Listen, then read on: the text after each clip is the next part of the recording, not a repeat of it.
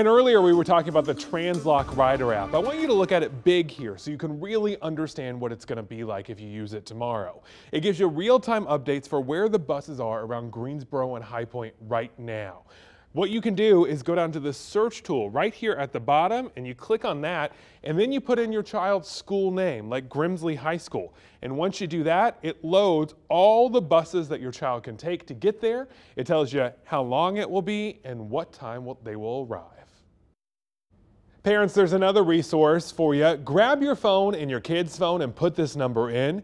It's for the Greensboro Transit Agency's customer service line. When you call it, you'll get to speak to a person who can help you get to where you need to go. That number is 335-6499. Don't worry, we're going to show this again to you later in the show in case you need a little more time.